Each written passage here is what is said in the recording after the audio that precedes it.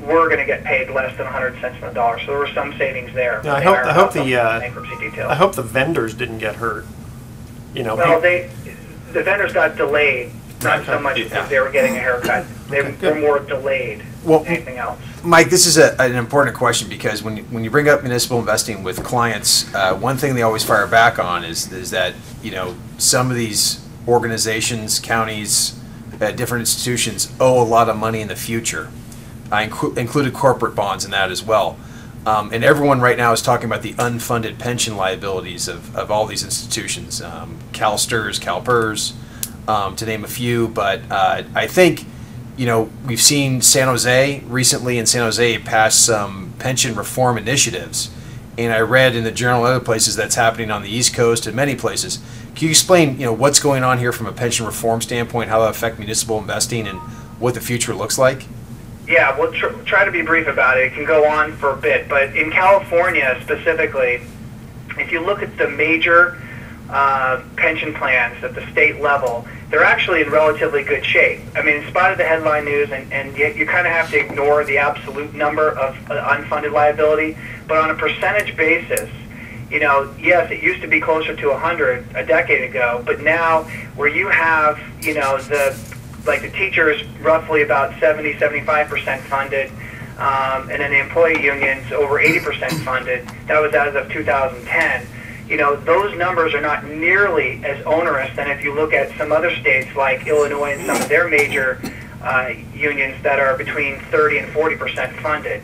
So when you talk about seriously underfunded, it's still at the stage where it's manageable. It's not very helpful for the overall state budget because the liability is growing, and so it's more important that it's attacked now rather than later. And it looks like some steps have been taken recently. I know there was some legislation that was sent on in Sacramento that is really geared towards impacting new hires by increasing their employee contributions or developing that hybrid defined benefit plan, defined contribution plan, right, or just increasing retirement ages. The tools to help cure some of these issues are in place, not just in California, but I think we've talked about it before, is that it's spreading across the country, where I think at not just the state but also the local level, they are getting that religion that it has become a huge problem that can't be put off way into the future. And again, from a bondholder's perspective,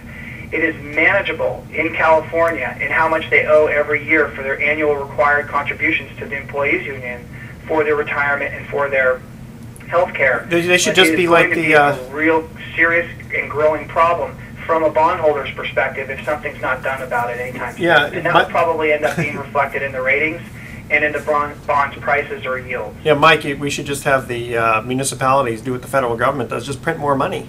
Oh, yeah, that's right. They're not allowed to.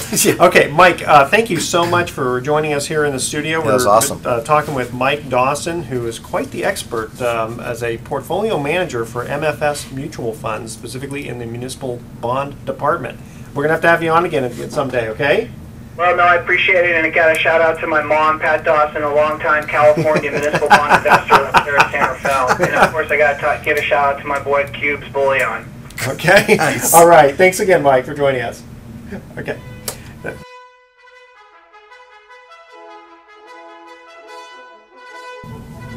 Welcome. You're listening to the Best of Investing on News Talk 910. You know our show. It's where we present valuable information about real estate, the financial markets, and other economic business of the day. For those of you listening for the first time, here's our format. A few guys sitting around a bar talking business with you, the audience, listening in.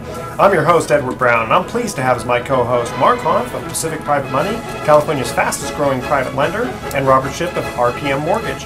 And today's trivia theme is shows on cable TV. I thought that's kind of interesting. I'll do good on that one. You will do well. I know you will.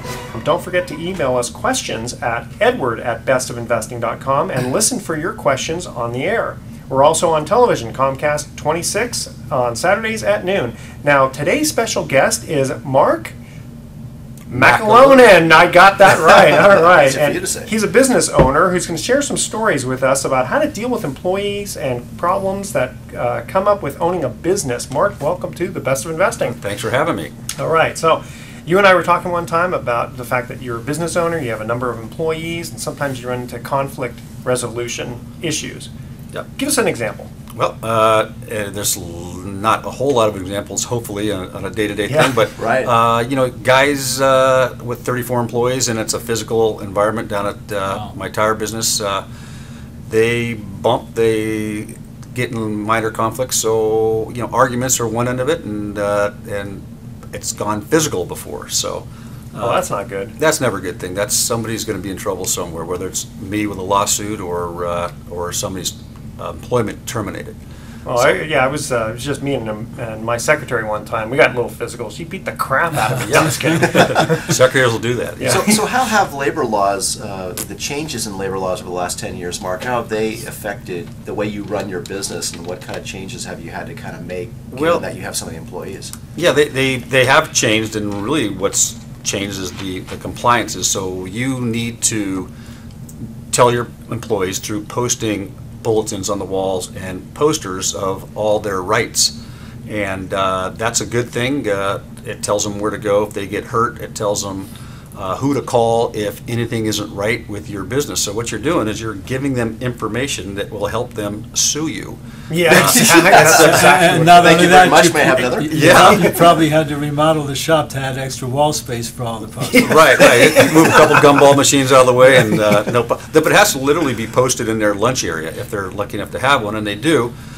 So they sit down and you get 15 guys staring at a poster of all the things that could be wrong, whether it's toxins, which we're clean on that, or just employee abuse or not getting their 10-minute breaks. And there's attorneys' phone numbers, doctors' phone numbers, Latino attorneys' phone numbers. So, and then these guys also are soliciting your employees especially if you have some Latino guys. And as great at workers as everybody is for me, they are being educated on how to go after their employer if there's any sort of a problem, from a knee to a fist fight to an argument to unfair treatment. Everything's got to be perfectly equal. Wow. Now, have your like employee handbooks, have they grown in size? I saw one not too long ago that was almost like a phone book, and I'm thinking, who reads those things? No, it's grown from a 2-page old school thing back in the 60s, which really was a nothing to it, to just like you said, a phone book of rules and regulations. And I don't know if anybody's ever really read that thing all the way through. But the thing is that you have to have one, right? I mean, isn't that the whole idea? Not that you have to. I mean, you're not legally required. Hold on. An attorney once told me about these handbooks. He says all you're doing, if you have a handbook, is you're giving a bat for them to beat you with. Well, that was my point of having the thing on the wall. But yeah, exactly that. And then you have to have meetings, of course, your safety meetings and things of that nature, and to re-educate them and remind them of go to this handbook, go to the wall charts for anything that might be ailing you or upsetting you. So do you have government regulators that come in to make sure all those posters are posted, Yeah, like the coffee stains? Or They do. No, yeah, well, you don't see the fancy chandeliers at my place, but you will see the coffee stains. But that keeps tire prices down, so forgive my sloppy shop. No. I was thinking coffee stains might obliterate the I get attorney you. to call. I get you. Yeah, no, we have employee meetings, and again, it's to remind them, and we have a regulator that comes by through Workman's Comps, which is is the catalyst of the whole thing. If you're going to take action against your employer, it's usually through Workman's Comp, and they come and check me out. They look at my meeting schedules. They look at all my things that are up, as well as just all the safety things, safety OSHA. classes, A lot of OSHA. OSHA stuff. Yeah. So give us an example, because the audience is listening on the edge of their seat, waiting to hear I'm some sure of these. Some of these Exciting radio. Well, some of these situations where you've had employees where you've had to actually kind of be, I guess, a mediator. Where it's Especially like one guy wants your another guy line of fired. work has some hefty tools that. Yeah, really. and some hefty guys that go with those tools. Yeah. And I loved it back in, I've been doing it a long time, but, back in the early 70s, it was great. Two guys have a problem, you go, hey, you guys, if you can be back in 20 minutes, take it around the back of the building. And then one guy would come back with a patch of his hair missing and a black eye, and then, so we had a new boss. Whoever won that match was the ruler of that territory. And they got along fine. They got along fine. They were best friends, and it was a handshake and no more fights. Playgrounds but- when we were kids. Yeah. And it's funny, but there's one situation, and we handle everything internally, but we actually had one guy call the police as he got in a beef with one of his friends and his cousin. So this 6-foot-tall, good-looking Santa Fe police officer showed up, and she got the guys in there, and she said, "What kind of a sissy are you? Why don't you call your mommy next time you get in a fight with your cousin?" that's great. She goes, "I got people laying on the street with stab wounds in here, and you're calling me over here because he said what to you?" And he said, "Well, how did it go?" And he said, "Well, I told him to, blankety blank." And she said, "Okay, you're under arrest. You broke the law. You cannot instigate a fight with profanity and call names. So there is a law for that." So he said, "Right now, you're the only guy that did anything wrong. Where's the other guy?" "Well, he left." "So, okay, so you're the only guy that's in trouble. You called the police. You broke the law. You said, whatever they said. Yeah, I don't want to say it on the radio,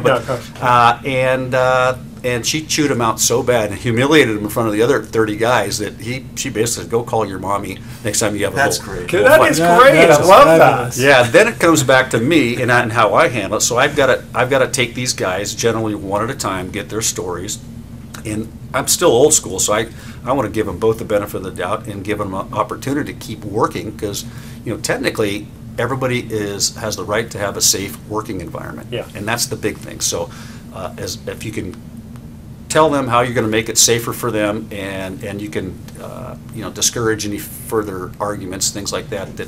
That's what I do, and I always try to keep the peace. Both guys are still working for me, and Oh, good. and they're both still cousins. Are they still cousins? By, Yeah. by blood. Okay, yeah. One way or another. Yeah. All right, we're going to cut to our first commercial break here, and again, the trivia theme is cable shows on cable TV. All right, you ready for this? On the TV show Shark Tank, what kinds of sharks are pictured on the show to highlight the show? All right, and we'll be right back.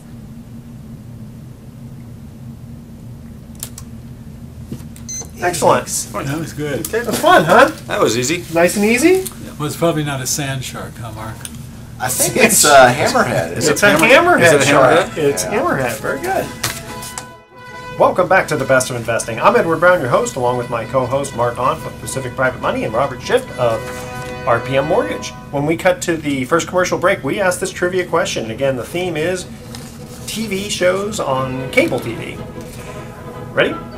On the show Shark Tank, what kinds of sharks are pictured on the show to highlight the show? Robert, you know the answer. I'm not real familiar with the show, but I'm pretty sure it's a loan shark. It's a lone shark. No, that would Wait, be. you talking to me? Yeah.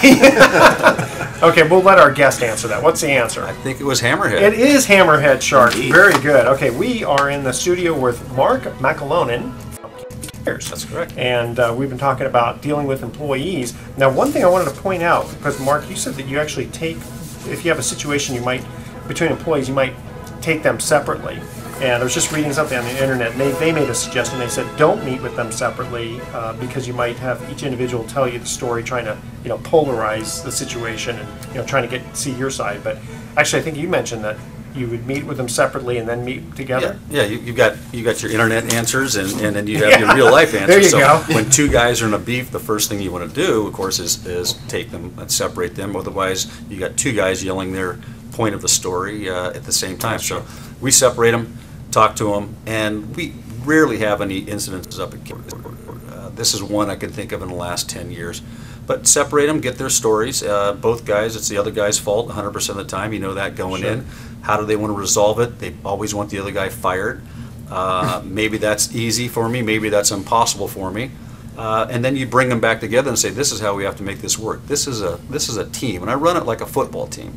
This is a team. So this guy has got your back. If you wouldn't be doing what you're doing unless he's blocking for you, so to speak. So get the guys back together, make them realize it's a team group, make them realize they're both going to go. And again, it's how everybody else is looking at you and how they perceive how you've handled the situation. If you do nothing, it's the worst thing you can do. Exactly. So- Well, that part the internet did agree with you Okay, on. great. Ding, ding, ding. Yeah. They also had said that don't believe for a moment that the only people who are affected by the conflict are the participants. So that's a good point. I mean, if the other employees see how you handle it, they're Yeah. going to have a lot of respect for you. And Well, exactly. Or they're not going to follow the same suit. They get in a beef with a guy. They know if they've pushed him or whatever the situation is, that's a no-no. And here's how it happens. So basically, how you handle those things, you always handle it with a warning, a written notice to each guy, and then usually what you should do is suspend them. So a suspension gets a message across to them, and the warning notice makes it legal that you've warned them, and 3 warning notices, and time's up. Has that changed lately? Is it harder to fire someone today than it was 5 or 10 years ago? Oh yeah, I mean you fire a guy, you get a guy that steals from you, and you fire him.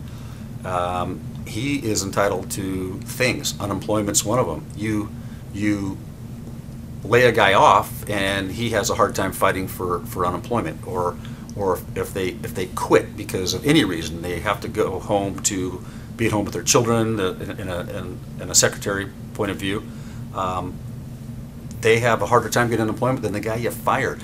But there always is a fallback if you fire a guy, and we haven't had any of that going on. Our employees have stayed with us forever. I've got guys that are 52 years, but Oh my gosh. yeah, Wow. and right on down the line. That's how old I am. Exactly. This guy's 120. Yeah. No, but literally, and then you have my new guys that stayed. I really can't think of anybody that I've had to fire. Now, let me ask you, is a lot of that have to do with pre-screening when you hire them? Or, I mean, I know you've got a great organization. That's why I wanted to have you on the show. But, not everybody has employees who've been with them for a really long time. So what do you attribute that to? How do you keep employees for a long time? Give them more money. No. No. I know money is only a small motivating factor. No, everybody has to feel part of the team, and valuable, I think, is a key thing. So I truly depend on those guys from the bottom up, and the guys in the back shop are the guys that are really making us or breaking us. Our prices are low. That message is out there. The service and turning cars around and keeping those guys going, and